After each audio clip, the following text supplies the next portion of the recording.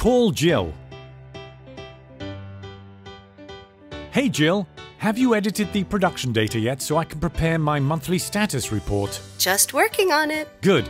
I'll be back in 10 minutes after my daily tour of the plant, and we can go over everything then.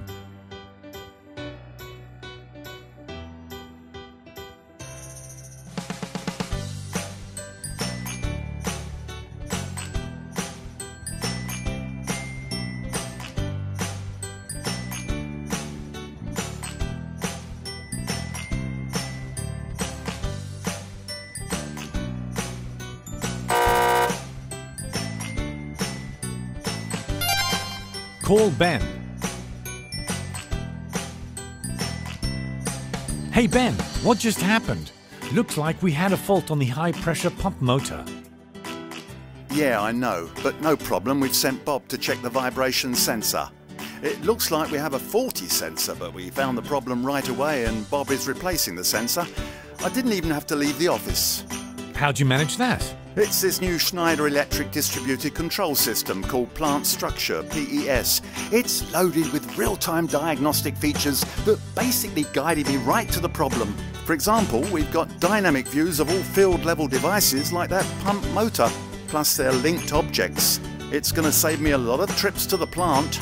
Sounds good. Thanks for that. Talk to you later. End call.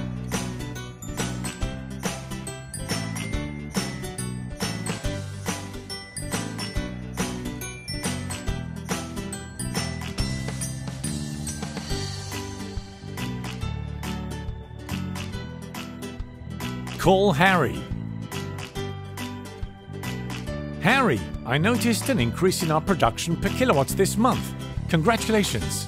How did you manage to reach this result regarding the energy targets?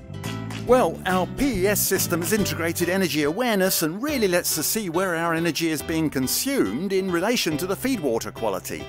This combination of production and energy information and the expertise of Schneider Electric means a greater volume of high-quality water being processed in the first pass.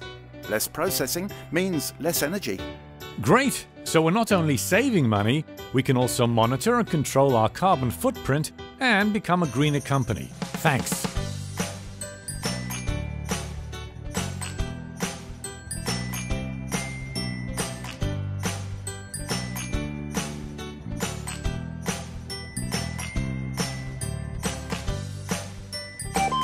Accept call. Hey Jason, do you have a minute? I want to give you a quick update on the filtration process optimization project. Of course. Everything okay? Do you think we'll be able to implement the improvements on time? Actually, everything is going according to plan for a change. You told me you chose PES mostly for its process and energy efficiency, but from my point of view, the engineering tools are just as valuable since both applications are so similar. We were able to simply copy the configuration and replicate it in the second module. Well, we did have to make some minor adjustments, but we are up and running much more quickly than usual. Okay, sounds good. Thanks for the update. It really seems like PES is helping us optimize our costs in different parts of our plant's life cycle. Keep me posted, will you? Sure.